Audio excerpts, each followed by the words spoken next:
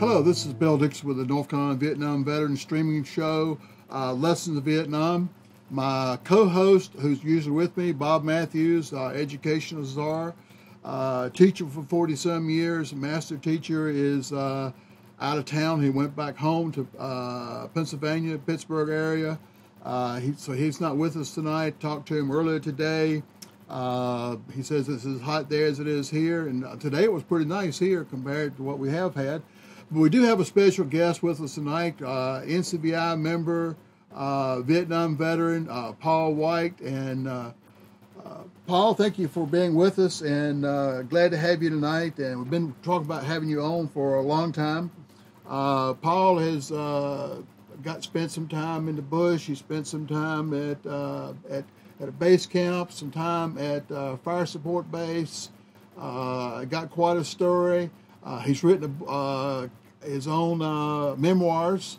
Not certain when he's going to publish them or whatever, but he's written those. Paul, let's start out with where are you from? Originally, Greensboro, North Carolina. Greensboro, North Carolina. Another North Carolina native. You bet it. I didn't know there was that many of us around. And where were you? What were you doing when? Did you join the military, or did you get drafted, or?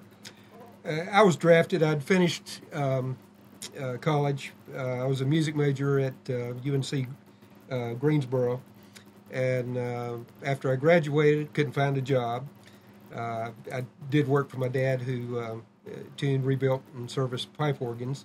But when I would go to apply for a job somewhere, they'd ask me what my draft number was, and once they found out it was 116, they'd say, check back with us after you get back.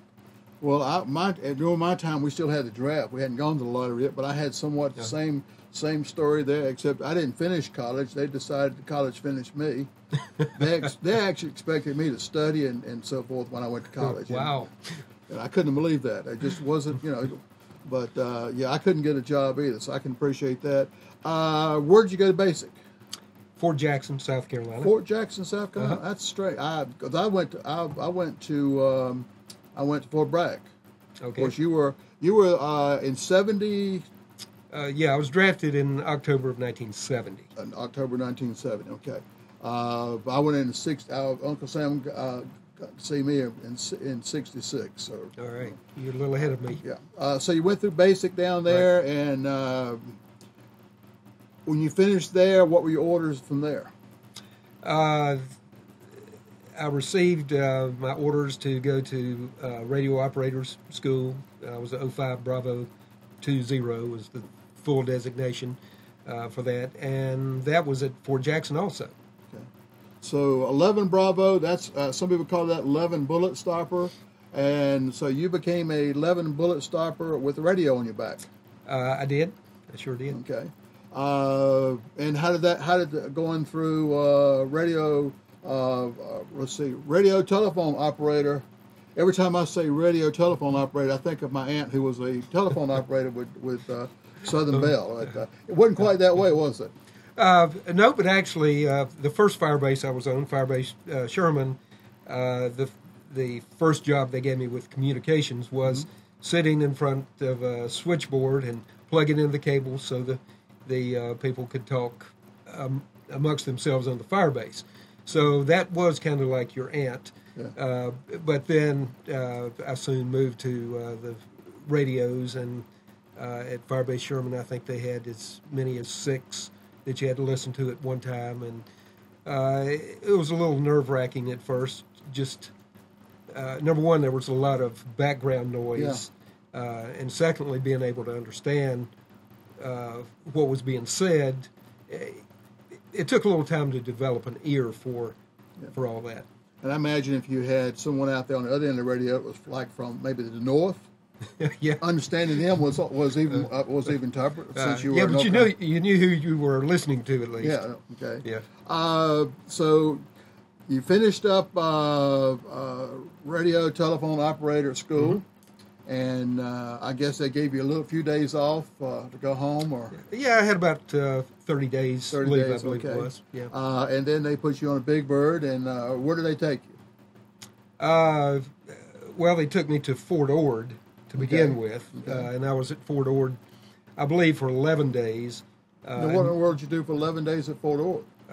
We just had to stay within a certain building. We could only leave that building to go to the various meals that we would have. And they had a cot there, and we just basically hung out for 11 days. Huh. Because I went from, they didn't give me that opportunity. I went straight from Raleigh, Durham to Travis Air Force Base, and then they shipped me right on out. But I flew over on a military plane. Okay. Did you fly over on military or no, actually, private? it was United Airlines. United Airlines. Yeah. Okay, so you flew United. Yeah, I did. Okay, and I believe that you landed at a place called Benoit. I did. Mm-hmm. Okay, tell us about landing at Benoit. You're finally at this place called Vietnam, where you know people shot at you and so forth. What else? What did you know about Vietnam on your way there, before you went there? Well, not much. Mostly what the drill instructors in basic had drilled into our heads about, that we better pay attention to what they were trying to teach us, or we could wind up a casualty over there. So, my knowledge of Vietnam before I went there was really pretty lean, I would say. I think most of us who went over it knew very little about Vietnam unless maybe you went through some specialized training before you got there. So you landed, and I remember well when that plane door opened. Tell me a little bit about your first thoughts when that plane door opened, and you started out. You walked out on the tarmac or the steps down. Yep, I remember the heat. It was 7 o'clock in the morning, and the heat was already pretty oppressive. I think it was probably more the humidity, because the temperature was about 75, but the humidity must have been about 200. But I remember that very distinctly, and also a particular, let's call it a stench, that I have not smelled before nor after coming home from Vietnam. That's one of the things that, depending on where you were in Vietnam, when you were there, and what you did, every Vietnam veteran story is different, except that one thing. When that plane door opened, the heat, humidity, and the smells came in. Right, sure enough. We all relate back to the smells, but I can tell you today the smells are gone. I'm not certain whether it's because they got flush toilets or they don't throw the garbage out as much, because they still do, but on the diesel fuel and the cordite from artillery and so forth, I'm not certain exactly, but a lot of those smells are gone. But it's ingrained in all of us. It's quite unique. So they put you on buses, right? Kind of like school buses, or seemed like mine was like a school bus, but yeah, sort of. Yeah, it wasn't orange, but no, or yellow. That Army Wonderful Green color. That's it, right? Okay. And then they took you to what you call Camp Alpha. Right. To me, when I got there in '67, it was called just 90th Replacement. And what happened to you when you got there? Well, the first thing I remember is they put me on KP, and I was on KP for 3 days in a row. 3 days in a row. Right. I only got the first day. Oh, okay. lucky! I wasn't as special. Lucky as you. Bill.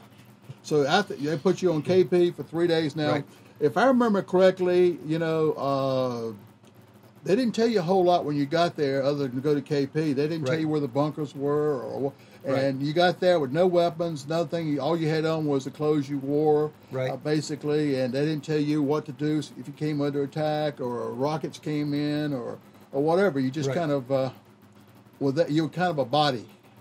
Yeah. Now, after the first 3 days, they did set us up for in-country training, and then we did get some exposure to the kind of things that you were referring to. Tell me about in-country training at Camp Alpha.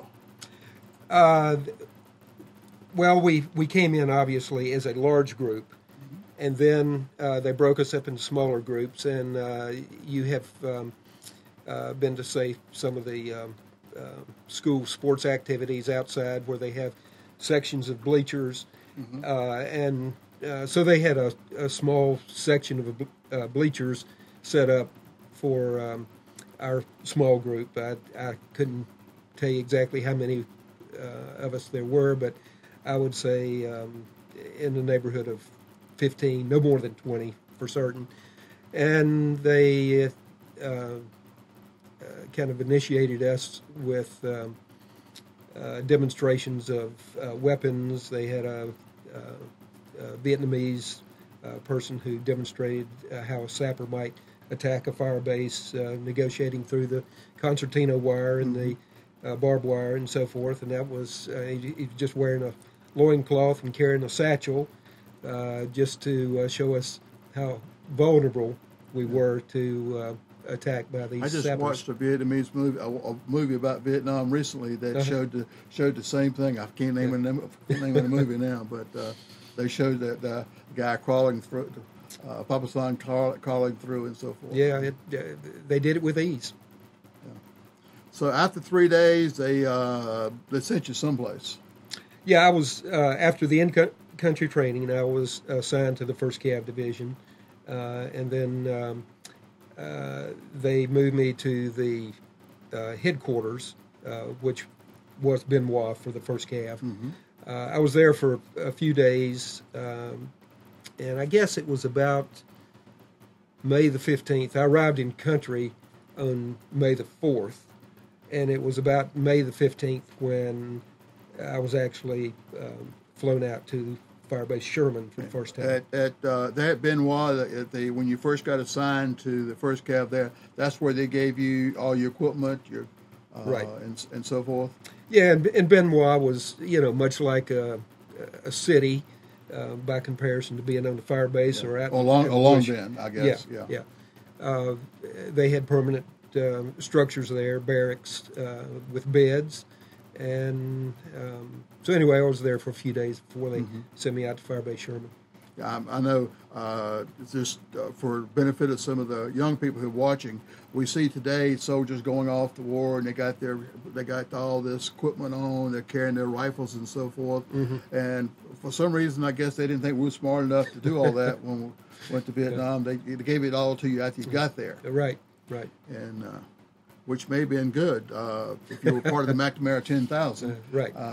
Who couldn't, fog a mirror. So now you're at 1st Cav, and they sent you out to the 1st Fire Support Base. Right. Now tell people watching a little bit, what's a fire support base? Well, they were scattered throughout the countryside, and basically it was a small fortress, if you will. Some of them were built in a circular fashion. Others were square or rectangular in shape. But all of them that I was on had an earthen berm that had been pushed up all around so that you had the protection there. The area just outside the fire base was cleared, so you had a clear line of fire for maybe 250, 300 yards. They varied in size. The smallest one I was on was probably 100 square meters. The largest one was probably took in an acre or more. So it depended on the reason and the place of the fire base. Essentially, the purpose was to provide artillery, mortar, and other fire support to the troops that were out in the bush, because sometimes we needed all the help we could get. And y'all, the fire bases had their own electricity and water, running water? Yeah, we had generators. The running water, no. That was brought to us in huge black bladders. And thinking back on it, I'm not sure why they dropped those bladders outside the fire base, because it seems to me that if one of our North Vietnamese friends or Viet Cong wanted to come up and contaminate the water, that would be fairly easy to do. But nevertheless, there were these bladders that were probably 500 gallons or so, and we would go out to the bladders and fill up these containers that were probably 5-gallon containers, bring them back into the fire base, and use it for washing or cooking or drinking. What kind of living conditions did you have at a fire base? Pretty nasty. I took quite a few pictures while I was over there. Some of them were worse than others, and it depended on the season. For instance, in the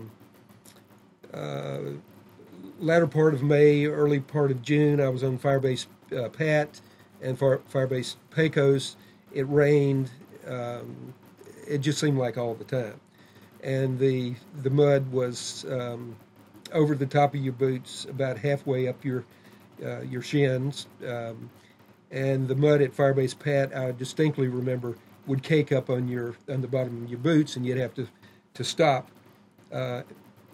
every now and then just to scrape off the mud, because it would cake up 6 to 8 inches on the bottom of your boots, and I'd never experienced anything like that.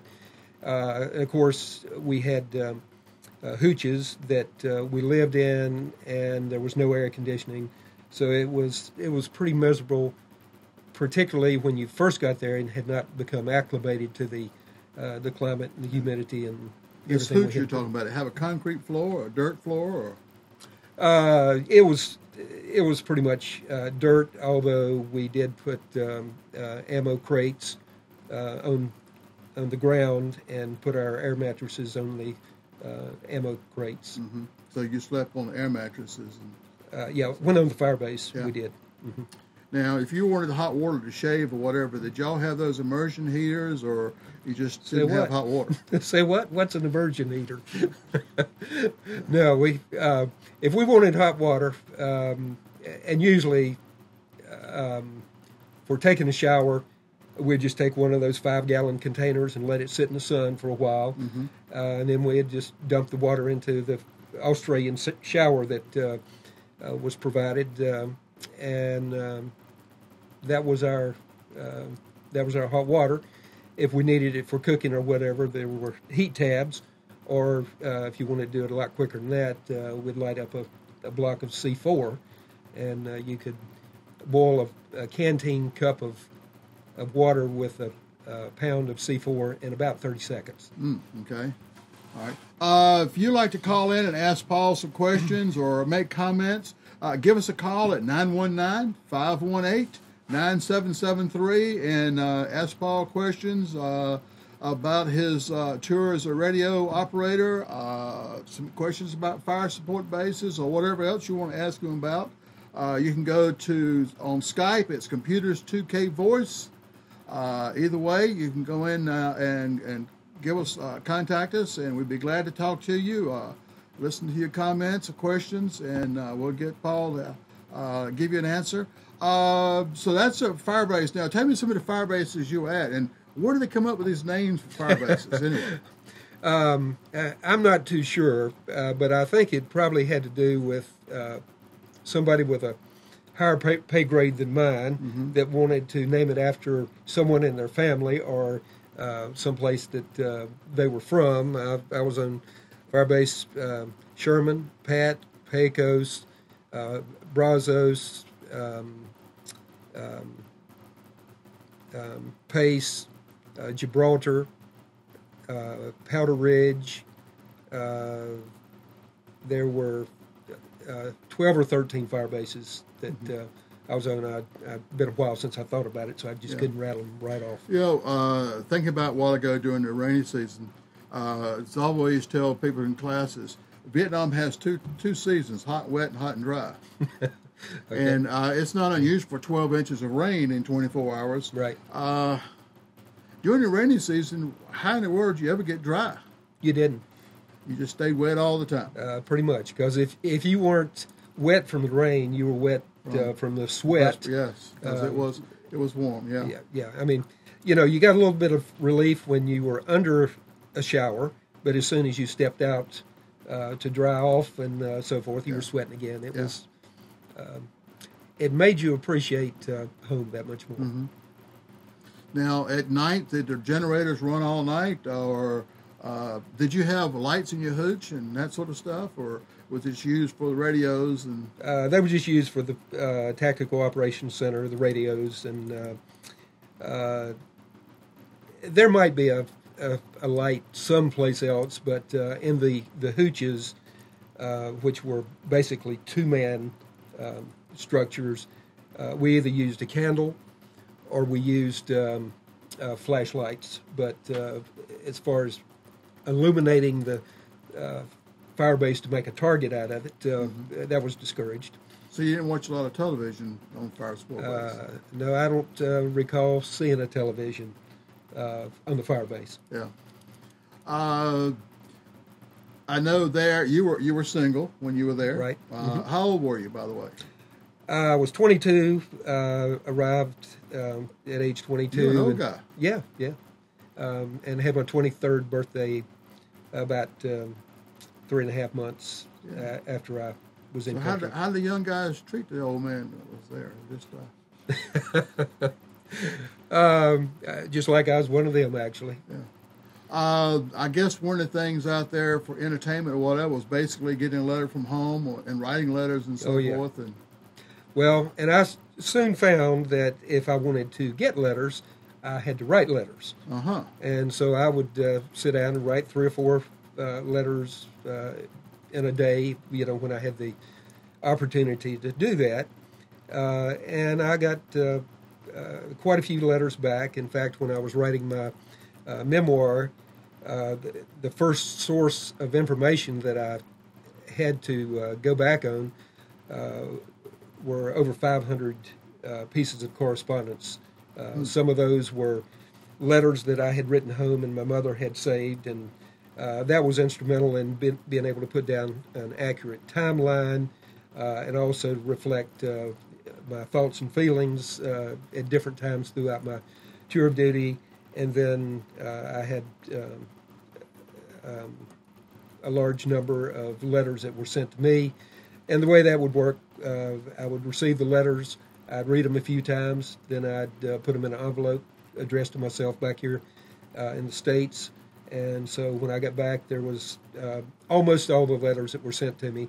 There was one time that we were instructed to burn the letters when I was out in the bush on a particular mission because they didn't want to run the risk of them falling into enemy hands if we were captured or if the letters were obtained somehow or another. Now, what did you do when you were what was your job on the fire support bases? I don't think you probably didn't have that little plug-in telephone situation. No, that didn't last long. They moved me to the Tactical Operations Center, and they're depending on the size of the fire base and so forth. We had to monitor between 2 and 6 radios at the same time. We would take locations, lokes from the platoons that were in the bush and get sit reps or situation reports. So these radios you were listening to and monitoring, they weren't playing music or anything. No. What was the typical coming in from on the radios? That was be groups that are out in the bush. Their situation, whether they were under a fire or they were at ambush or just exactly what they were doing. Is that? That pretty much covers the communication between the fire base and my position and the guys out in the bush. But we also received communication from the battalion level coming from the other direction. Yeah. So I was kind of in the middle there and oftentimes relayed messages from the guys in the bush to the battalion or the battalion to the guys in the bush. So you were the Navajo code talkers without the Navajo. And without the code. Without the code, okay. All right, so you're out there and you're at different support bases. Why did they move you from one to the other? I mean, did the whole group move and leave the fire base, or they just said, okay, it's time for Paul to move, he's been here a while? I think it's because they just got tired of me and decided to move me from one to another. Some of the fire bases probably a couple of them we just completely abandoned. But the other ones, well, I was promoted pretty rapidly when I was in Vietnam, and so I just got moved from one place to the other. I eventually became the chief radio operator for the battalion, and often they would move me to another location just to set up communications and do, what the chief radio operator was supposed to do. Yeah. Now, if I remember correctly, you said when you were in college you were a music major. That's right. What did you do in Vietnam that would reflect what you did as a music major? Okay, well, let me go back a little bit further. When I graduated and the draft was upon me, some of my friends who were in military bands said, there was no reason to join, that as well as I played trumpet, that I wouldn't have any problem getting into a military band. So if you went ahead and you could have went ahead after you got your draft notice, you could have went ahead and joined the Army with the contract to go to a military band. Perhaps, if you could trust the contract. I'm still waiting for my ticket to Germany that the recruiter told me I could get, and it's only been 45 years. Okay. So I can relate to that. All right, okay. So anyway, I took my chances. I was drafted and went to Fort Jackson. They came around within the first few days and asked if there was anybody who wanted to audition for the Army band. So I raised my hand. I auditioned for the band and scored 131 out of a possible 140 points, and was told that that's the best audition I'd heard in well over 3 months. So the bandmaster certainly gave me encouragement that that's where I would be. After I finished basic training, I did get my orders for radio operator school. I called the bandmaster, and essentially I was told that my audition card was not picked up by the computer in Washington. It seemed to me that would be a mistake that could be easily corrected by the Army. Not so. And I kept pursuing that with the bandmaster and so forth. And in fact, at one point, he told me that what I should do is start flunking my test in radio operator school. So I did that. And it wasn't long before I was in the CO's office, the company that did the radio operator school. And he told me if I didn't straighten up, I'd find myself in the stockade for a few days to think about it. So miraculously, my grades got better pretty quick after that. And he did tell me that when I got to my next duty station, I could possibly audition for a band there. Mm-hmm. My next duty station was Vietnam.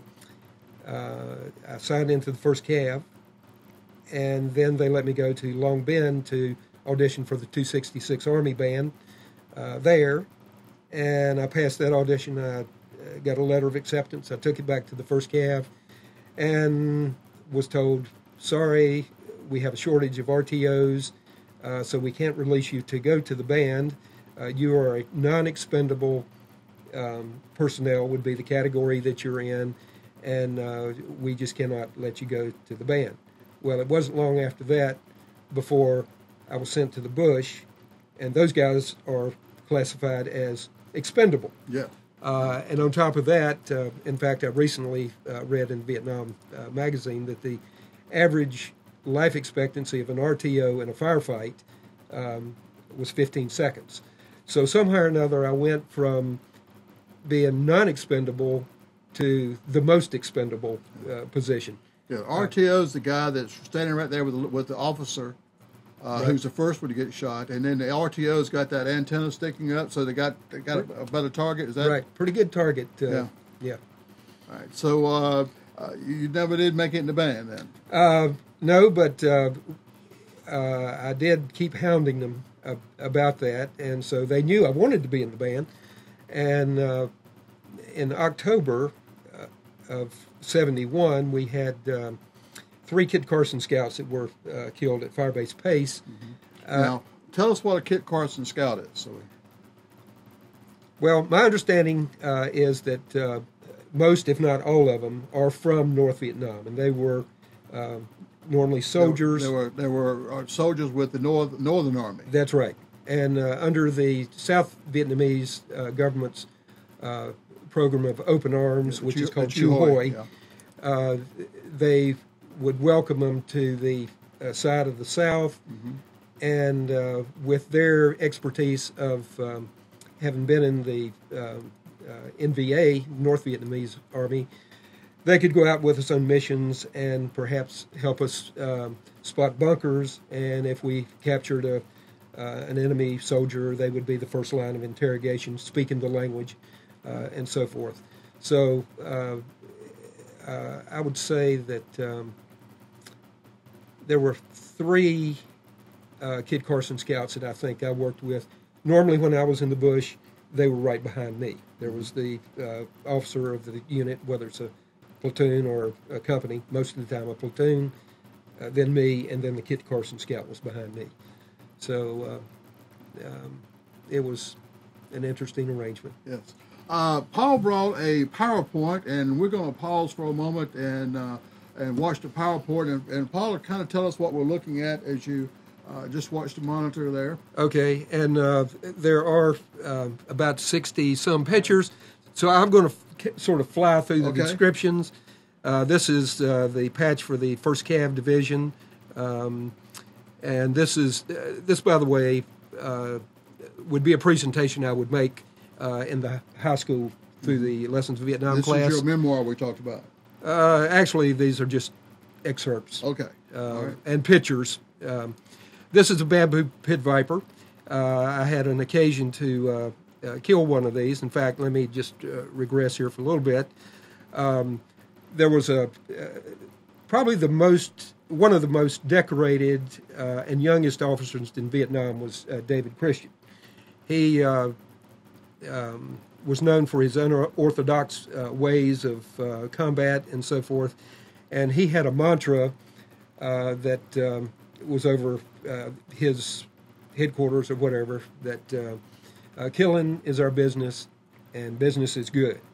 Well, I took that mantra myself, kind of retrospectively, looking at it now, because when I got to Vietnam, I did a lot of killing too. But it was mostly this bamboo pit viper that you saw. That's not the one, but that is a bamboo pit viper. I killed countless mosquitoes, scorpions, centipedes, frogs. I swallowed a few tadpoles while I was there. Now, if I remember correctly, the centipedes in Vietnam are not quite like the centipedes you have here. No, we have here. I mean, looks like I've seen some over a foot long. It's well, right there's one showing on the screen. That one's about probably 7 inches long, and I found that in my hooch one morning when I got up. So you kind of had to be careful putting your boots on in the morning. Yeah.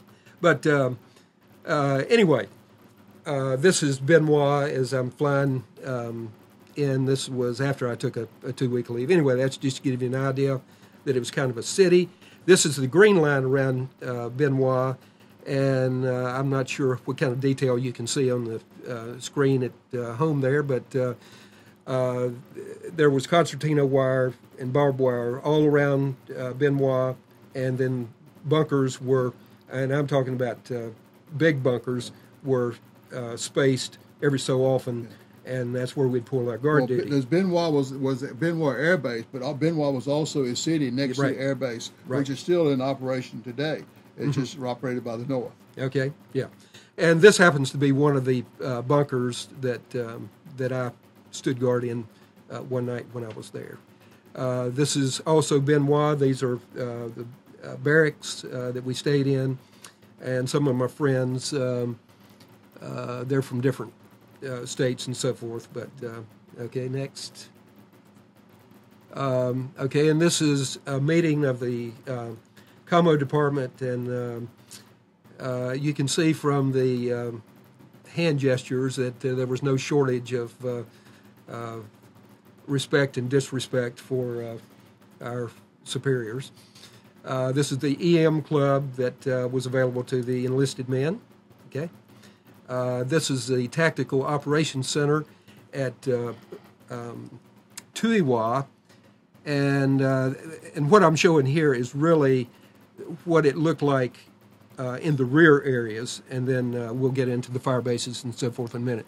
This is at Tuiwa, also one of the major bunkers, and you'll see that there was not the sandbags all over the roofs and so forth. When you say Tuiwa, that's the name of a village, a town? Well, it was a I don't know whether it was an actual native village or town there, but it was a place where we had a major military installation. Okay. And I was there helping to pull a stand down while the unit. Where was that in Vietnam? It was on the coast. On the coast? Yeah. Okay. Yeah. And here you see a demonstration of some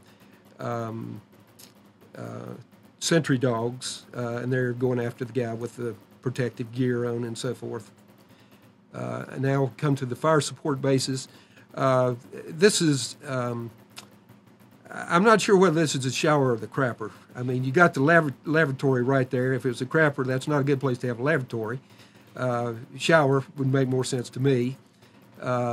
This is Firebase Sherman taken from the outside, and here at least we were sort of on a incline, and we had a way to let the water drain off of the firebase, away from us, so it's not like some of the other pictures you'll see in a minute. Of course, as you know, Bill, one of the jobs we had in way of sanitation was burning the excrement that accumulated in the crappers. That's a big word for word crap. Yeah. So here's a crapper that apparently whoever was burning it got a little too close to the crapper itself and set the crapper on fire. Yeah. This is me shaving, and you'll notice that I'm using a steel pot, a helmet, as my sink. And, I heard someone being interviewed by Ken Burns several years ago about World War II, and he was talking about the many uses of the helmet, how it could be used as a hammer, a shovel, different things. And one day you'd be taking a crap in it, the next day you'd be eating out of it. Now, I confess I did not do that, but I thought it was rather humorous that he mentioned that. Okay, here I am at Firebase Katy. This is underground, and I'm just working the radios at that firebase. This is a picture of my boots taken from inside of my hooch, and you can see the rain splattering there. And that is inside of hooch. That's where I lived, and a good friend of mine, Dave Feeler, was my hooch mate there. But those were the living conditions we had. Those air mattresses set up on the side? Right. Yeah. Okay. This is Firebase Pecos here. And in fact, if you look to the right, you'll see this steel culvert that's uncovered. And that was a hooch in the making there. We would put plastic over that, and then several layers of sandbags, and that would be home for a while. Looks like that was during the rainy season. Yeah, it definitely was. This is Firebase Pat, and this was probably within the first day or so. You can see that we're just beginning construction there, and I was there for 2 weeks, and you're about to see some pictures that illustrate the rainy season. There I'm sitting on top of my hooch, and you can see the mud coming halfway up my shin. That's a picture that was taken of Firebase Pat as I was leaving, and the battalion commander called it an Olympic swimming pool, is the way he referred to it. That's also Firebase Pat, and let's just go on. We just don't have enough time to talk about much detail. Firebase Pat, that's also Firebase Pat, but that was taken from where we were filling up sandbags, which were more mud bags than sandbags, but that's a shot of the... Okay, there I am with a sandbag and a shovel, and you can possibly see how lumpy the sandbag is, and that's because we were filling up with mud that was real sticky mud instead of sand. This is what we called a mule. and that was used for hauling stuff around the fire base, ammo, water, whatever needed to be hauled around. That was a little four-wheel vehicle. There I am standing in front of my hooch to give you an indication of how deep the mud was.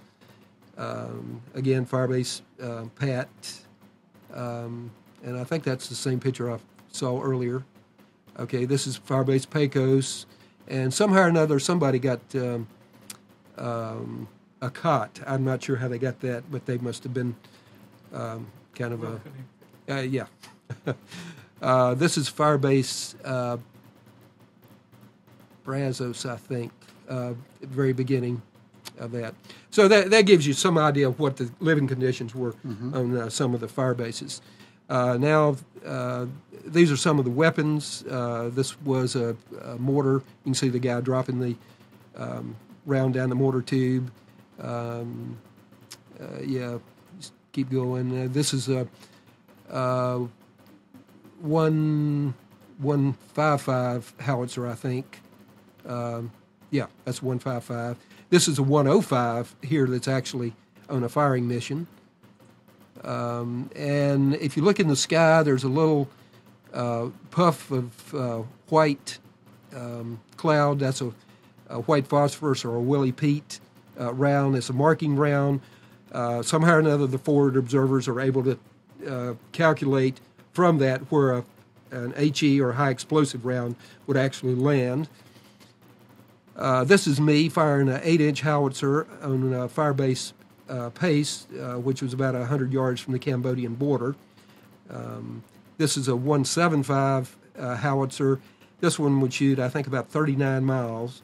And we had, there were 299 of us on the fire base according to official records as a maximum. And we were surrounded by 1,500 North Vietnamese in the tree line. Behind them, there were anti-aircraft units that were shooting our choppers down as we came in. And behind them, there were 2 divisions of North Vietnamese regulars. So basically, there were 299 of us against about 25,000 of them. However, the B-52 carpet bombing was a great equalizer. This is napalm. Sometimes we would bury napalm, barrels of napalm around the fire base so that if we were overrun, they could be detonated from within the fire base. And you definitely did not want to get that sticky, jellied gas on you.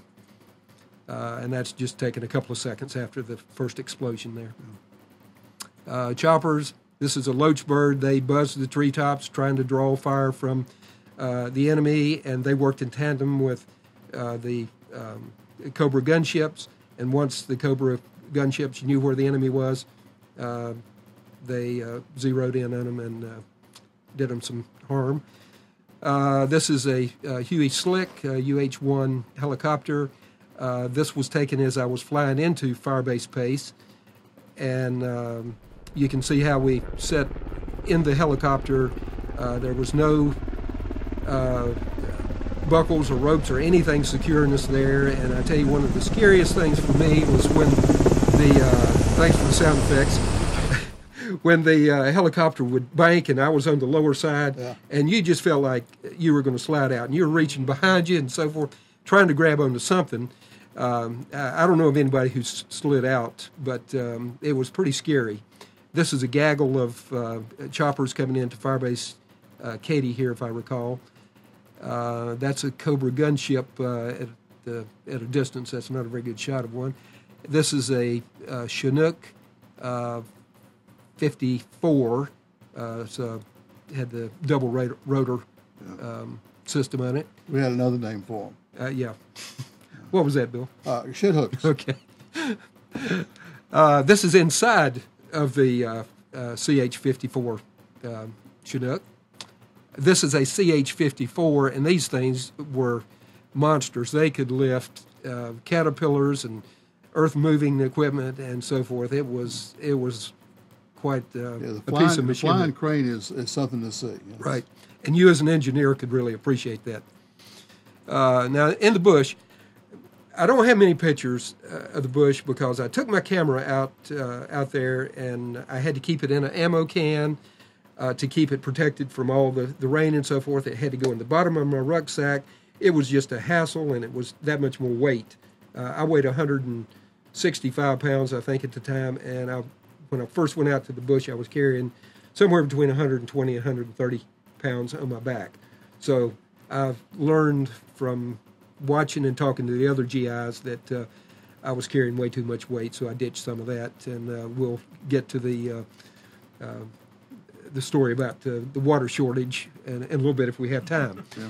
Okay, and this is me. I was fixing to go on a mission from Firebase Round Rock, is where this is. Rest and relaxation. I took 2 R&Rs at Vung Tau, and these are just some pictures of... How in the world did you do that? No, they really liked you. Well, you spend 45 days out in the bush, and you got 3 days R&R. Okay. So I paid for it. Yeah. And this is the Ville at Vung Tau. You can just go ahead and flip through those pictures, Amnon. And Yeah, Vung Tau was right on the coast. Yep. Beach resort. Yep, sure was. They always talked about the Viet Cong used one end of the beach, and we used the other end of the beach for R&R. Yeah. This is the only USO show that I saw. These were a couple of magicians that showed up. This was not exactly the Bob Hope show, but it's the best we had. These are a couple of donut dollies that came out to Firebase Sherman, the first Firebase I was on. This is the only time I saw donut dollies while I was in Vietnam. Now, those were girls that the Red Cross sent out to serve or play games and so forth. Exactly, right. To lift our morale and so forth. And they did a great job, and I appreciate what they did, although they had some names that were not very respectful, such as, the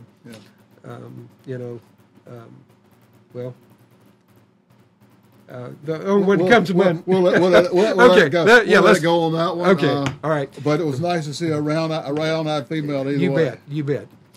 This is a Flying PX. I only saw this one time. This was at Firebase Katy. And this is Thanksgiving dinner in 1971. Not mom's cooking, but pretty good. These were some of the Vietnamese people. You can just go through there, and I'll show you. This is my favorite picture here. You apparently can't see the can, but our platoon sergeant gave this baby son here a swig of his Black Label beer, and you can tell from his expression, it's probably the first time he had had a Black Label.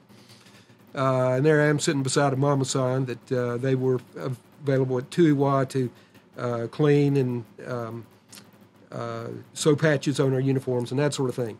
The picture you just saw was Mung, who was one of the Kit Carson scouts that I knew and had worked with. And then the one time that I did get to really do something in terms of my music was when our 3 Kit Carson scouts were killed, and they were looking for a bugler to play taps. And so my new commo chief told him we had a professional back in his unit, and so he volunteered me to play taps at their funeral. So this was on the other side of Saigon. These are some pictures that were taken as I was traveling to the cemetery to play taps, and those are the caskets. There were 4, but the 4th one came from another area. That's a pagoda that I took a picture of along the way. That's me playing taps. And that's the Buddhist monk that officiated the service. Okay, and these are pictures of Firebase Pace. This is the most notable event that took place in my tour of duty. It wound up on the national news and Newsweek, Time, AP, all the major sources of news carried something on it, and that was because there was a issue as to whether or not a couple of platoons had mutinied or not, to use a strong word. And now in the 70s, you were starting to have drug and race problems, I believe, but not so much in the field. But right. The further you got out, the less those problems became, because you were dependent on the guy next to you. I mean, I think Nixon already announced that we were pulling out, and nobody wanted to be the last person to die in Vietnam. That's right. When I was there, and at Firebase Pace, which we're looking at here, there were 10 to 14,000 troops being withdrawn each month. And as you said, we knew we were not there to win the war, and nobody wanted to be the last one to die. Morale was at its lowest ebb, I think, and it was hard to maintain a positive attitude when everybody around you was negative. And I was part of that negativity. My greatest challenge was my attitude, and if I could go back and redo this experience, that's the one thing I would change, would be my attitude, because it was my choice to be negative and to complain. I was just joining in with the other guys, and they were joining in with me, though. This picture, this is me. I was getting short at this point, which means I had not a whole lot of time left in country before I was coming home, so I thought I'd take that picture. This is customs. We had to go through customs to get out of Vietnam and come home. This is the last sunset that I saw in Vietnam. It may not be the most picturesque slide that you might see, but it was a pretty beautiful picture to me. And this is me as I'm getting ready to come home, and I'm wearing my khakis. And this is Travis Air Force Base, where I'd come up, disembarked from the plane, turned around, and took that picture. So I think that's the end of those slides. Well, those were good. I'm glad you brought them. Yeah, I wanted to bring that up because you and I had talked about it before. Whenever I went out in the bush as an engineer, where they knew we won't have enough sense in the bush, so we always went out with the 9th Infantry guys, and I always carried 2 canteens. And I have my own Kool-Aid story. Haven't touched Kool-Aid since then. But yours is a little different than mine. I usually tell people, when you get thirsty in Vietnam, you find a stream which was brown, yucky, smell that water with creepy crawlers in it, but you couldn't even find the stream. Right, tell us a little bit about the situation and the urinate story. Okay.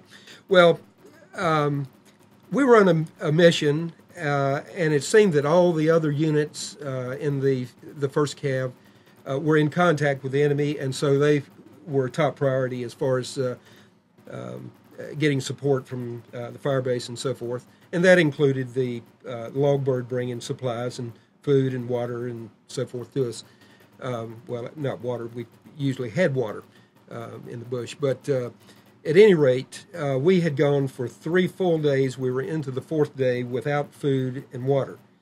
And so our platoon leader saw that dehydration was getting to be an issue, and so he said, okay, guys, we have no other choice because we don't have any water. There's been no rain. We're around no streams. And by the way, we were not trained for survival, so there might have been some techniques that could have been used that we just didn't know about. So anyway, we all got our canteen cups out, urinated in those. We did have some purification tablets. I think I doubled up on those. And I dug around in my rucksack, and I did find a package of grape Kool-Aid. So I mixed that all together, and that's what I call my recipe for urinade, or if you prefer, piss-a-cola. And it was wet, but it was still warm, and it tasted like grape urinade, I suppose. That's the first and only time that I've had that experience, but it makes for a good story. Thanks for bringing that up, Bill. Yeah, I just I have my own Kool-Aid story, and like I said, from you were awarded the Bronze Star, right? So you must have been halfway decent soldier. In spite of my attitude, I got my job done. Yeah. Right. Okay. All right. Now you come home. What did you do after you come home? You came back to Greensboro, North Carolina. Will you still have military time left, or? Well, they said I did, but I pretty much said I'm not interested in going to any meetings or anything. And I guess they figured I'd done my time. and so forth. So I never did go to any reserve meetings or anything like that. What I did do but was you were discharged from the military when you came home. You were short, and did you have time here at a base? No. Just as I was going through, we came in at Travis, and we went through Fort Ord, I think, to exit. Yeah, to process out of the Army. But I came home, and I was discharged actually after my 6-year obligation was completed. Yeah. But I went home, and I think I slept for 30 days. That's all I was interested in doing, and I was just worn out. Yeah. When you came home, did you try to explain to your family what you'd gone through, or your friends, or how did they accept you coming home? Because anybody that goes off the war like that changes. Right. Well, I didn't have some of those bad experiences that you hear and read about, people calling you baby killer and spitting on you and one thing and another. My friends and family were just glad I was home safe. I deeply regret the fact that I did not talk to my parents or other relatives and friends that were so supportive to write to me and so forth. It's just that I didn't know what to say to them, and they didn't know what to ask me. Yeah. And so it was, something you just bottle up. And thank goodness for organizations like the North Carolina Vietnam Veterans that gives us the opportunity to tell our story in so many ways to so many people through the school system and through the streaming TV here and so forth. Well, we found in the past, talking with other veterans, we can get together and laugh about things that people don't understand we were talking about. Right. And going into talking to the school kids and so forth has probably been healing to us, and as well as educational for the kids and talking to other veterans. But it was a long time before we could do that. Yeah, and I would say, and I have expressed this to some of the teachers, that the letters that we usually get from the students, and also their participation in the Lessons of Vietnam class, is the welcome home that I'm getting today that we didn't get 40 some years ago. And I greatly appreciate the interest that the kids have shown, the teachers have shown, and I have found just in general people are very curious, interested in knowing what we went through and so forth. So, I think things have turned around, and I think it's been very helpful to our currently serving troops. Mm-hmm. Well, let me ask you this. When you came home and you, did you go end up in a band? Yeah. The first thing was that the Winston-Salem Symphony contacted me. They heard I was back in town and asked me to play the summer season with them. And then I was contacted by the superintendent of the Goldsboro city schools, and they were looking for a band director, and I turned them down for like 3 weeks, and finally just felt so sorry for him that I agreed to come down and do the band program. While I was in Goldsboro, I did play in a small band, and then I moved back to Greensboro after I taught for 1 year in a row, is the way I like to put it. So I came back to Greensboro, and I played with Burt Massengale's band for, I played about 15 months, I think, and figured out if I wanted to have a family and the kind of lifestyle that I thought they deserved, I need to find myself a real day job. So I got that out of my system. Well, we're running short on time. Sure. I just want to ask you one more question, and that'll probably finish this out. I remember the day that I saw the news that Saigon fell, and I remember the feeling. Now we're looking back. We did the same thing. We pulled out. We announced we were pulling out. We pulled out, and Vietnam. I personally think we kind of walked off and left the Vietnamese. Oh, okay. And now today we got the situation in Iraq. We just kind of announced we were pulling out and pulled out, and didn't leave a whole lot of troops there. And it's almost the same thing is happening. I agree. I say to myself, what are you thinking? Did you not know history? Yeah. It's really sickening, to tell you the truth, to see the same thing happen over again, and that's what I see. Yeah, there's a lot of talk going on about during the war about the civilians were killed, but from what I have studied, that when after Vietnam fell to the north the communists, there were more people killed, more of the Vietnamese were killed after that than during the war. Uh-huh. And somewhat I have the same feeling that some of the same things are going to happen in Iraq and so forth. Right. Because Right. everybody that helped the Americans during the Vietnam War, his name went down in somebody's book. Right. And I have a feeling it's going to be the same way in Iraq. And it's we always talked about, you study history so you don't repeat itself. But Right. It seems like our leaders haven't done a whole lot of studying of history. Seems that way to me too. Yeah. Well, Paul, I appreciate you coming in and talking with us tonight. We didn't hardly even scratch the surface. Yeah. But our next show is July 9th. We'll have another guest. Just wanted to tell everybody that we will be at the State Capitol in Raleigh July 4th for our normal POW MIA ceremony, except instead of being at 12 o'clock as normal, they're having a nationalization ceremony at 12. We will be doing our calling out of the names at 12:45. We will be right back there the next day, July 5th, for our normal POW monthly service that we've been doing for 27 years at 12 o'clock.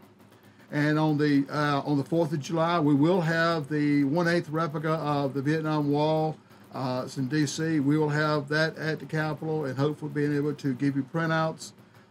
July 12th, we will be in Wilson, North Carolina, working with the American Legion Post 13 there, right off 301 Highway, right across from Parker's Barbecue at the fairgrounds. We'll be there with the wall all day on the July 12th.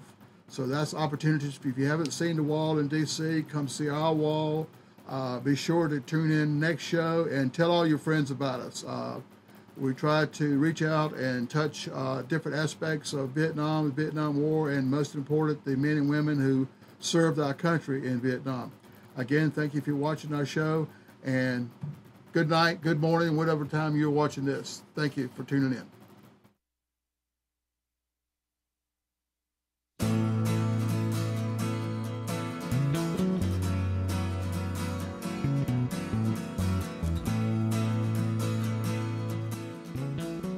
Tuned to the Nissan Communications Network.